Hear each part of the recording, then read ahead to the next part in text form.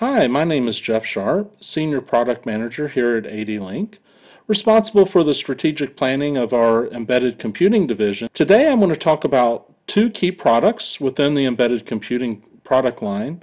They're called network appliances, and network appliances are placed within the operator's network, responsible for things like security, deep packet inspection, video caching, and other key applications that require a high amount of processing power, flexibility, and multiple I/O options. Two of these products within this portfolio, one is called the CSA-5200, a 2U rack mount network appliance based on the Xeon processor family, and our other is a CSA-5100, which is a 1U rack mounted server product that's also part of the embedded computing division.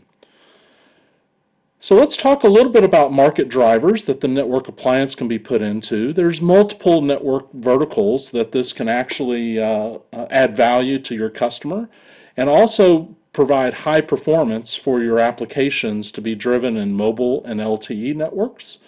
Things like vRAN appliances for BTSs, RNCs, eNode Bs. Also can be utilized for a virtual EPC core network for first responders, things like FirstNet, and others where there's a need for a private LTE network. Also, this product provides high performance deep packet inspection and policy enforcement. Also, LTE and next-gen security gateway-based products for access into Wi-Fi networks, untrusted networks, firewall protection, next-gen firewall, and other security programs. This also could be used as a small cell gateway. Introducing small cells into the network introduces untrusted type of environments. So this appliance could be utilized for a small cell gateway.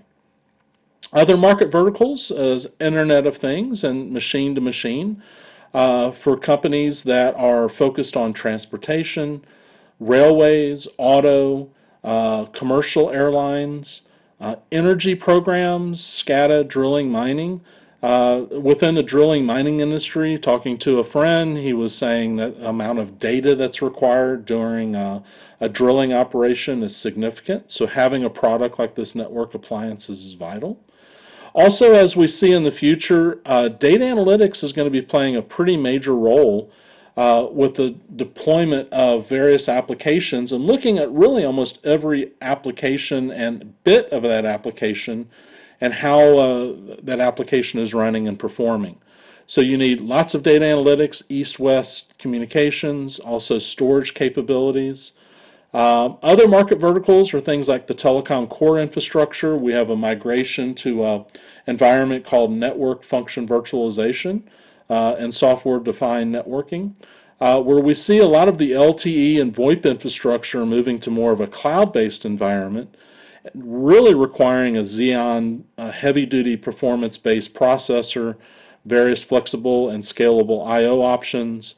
And as we move into more media services, things like IMS and unified communication convergence is also required. Around network and service evolution, as you look at your return on investment and the amount of money that is going to be generated, with the appliances, you'll be able to monetize the amount of revenue share that your customers are going to be providing around tiered services. You'll have better manageability of things like policy enforcement, over-the-top video, enhanced security, having an easy way to package your applications with no unlimited rate plans, device and application-specific items, and of course, within Moore's Law, the Intel-based processors, we're still doing the tick-tock, and there's a lower dollar per bit, and with the new evolution of Intel chipsets, there's new platforms and approaches to deliver it. Within the deep packet inspection application realm, there are many areas within deep packet inspection that these two appliances can fulfill. One is things like content caching, in which you need to do more and more caching at the actual edge of your network. This is really around things like application caching, video caching, which really caches and provides a very positive quality of experience for the customer. Another one is application distribution, which is layer 3, layer 7 load balancing, having the ability to load balance your traffic throughout your network at different elements, whether it's in the core element, your unified communications and IMS element, or your edge. Having the ability to do load balance is critical. Network and subscriber analytics for quality of service and quality of experience, things like statistical data, subscriber profiling, application usage. Just the way to look at the network and the subscriber is going to be vital to engineer these future networks as we progress more into cloud architectures in the telecom market. Content adaptation and optimization, having the ability to compress, utilize codecs, do transcoding, and really kind of focused on the mobile user's experience and mobile environment. The big one around deep packet inspection is security, having the security gateways, also Wi-Fi gateways, ePDGs, those type of products that offer firewalls, web application firewalls, antivirus, intrusion protection, DDoS protection, and data link detection and prevention. Another key element that these appliances can provide is lawful intercept. These are interception and monitoring applications that are utilized by our government systems to monitor the bad guys and look at bad guys. So having deep packet inspection to extract data within that message is critical to the safety and welfare of our communities. Modification and injection, ad insertions, ad environments, misspelled URLs, the ability to think ahead of what the user is doing is also considered a deep packet inspection application. Application policy enforcement, where we're doing traffic shaping, content filtering, applying and permitting applications to go through my network. And also metering and accounting, looking at the tracking of usage per user, per application, based on the application design. Things like timing and dates when the applications are doing, and really having the ability to control that from a DPI perspective. So overall, a network appliance is really required for this environment. You are bumping the wire, and the most critical aspect is having the ability to have very, very low latency to increase your quality of service and quality of experience for the end user. These network appliances can be used for multiple verticals for DPI. You know, you have the mobile networks evolving into LTE. We have a very flat IP network. You also have fixed broadband and cable, in which you would do, you know, really a lot of the same things: policy enforcement management, network monitoring, and interception, data mining, profiling systems, billing, intrusion protection. Really all the key attributes that I just talked about can be used in cable companies, fixed broadband, and the mobile environments. So why are we so different from everyone else? What's some of our key differentiators that we have within our network appliances, the CSA-5100 and the 5200? Well, number one, these are carrier class systems that were really built for the carrier. These are the 6-9 attributes for high availability. It is a DPI ready application, so you can focus as a customer and as a provider to the operators really where your assets are, and that's your application. So let ADLINK deliver you the hardware and then the middleware aspects to build your applications on top of, so you can design your investments and your deployment specifically for DPI and security. And these are field-proven products, and it's also very performance optimized, and it's developed for you. It's rapid and easy deployment. For yourself, you can get to the market quicker because you're building on top of a common platform. There's no upfront cost, time to market, and business risk of having to do this yourself, build the server yourself. This is a COTS-based, high availability, carrier-grade platform for DPI. Also for security, as we move into more of a mobile environment, we're seeing more and more untrusted networks that are being combined within the LTE infrastructure.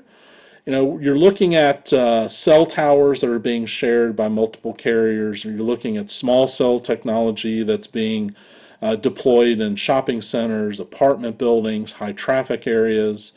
And then you're seeing the introduction of trusted and untrusted Wi-Fi networks that are having to be integrated within the LTE solution itself. So with that poses security issues because these networks can be considered untrusted. And with this, the CSA-5100 or 5200 appliance can act as a next-gen firewall, network domain security device, home eNode B gateway, what we call a Wi-Fi gateway or an EPDG, or an intrusion detection and intrusion protection service that protects your 4G core and your IMS systems for unified communications. For next-gen firewall, it's easy as 1, 2, 3, as this slide projects. On the CSA-5200, we have the ability to accelerate based on our application engine around ARIP, which I'll talk a little bit more about.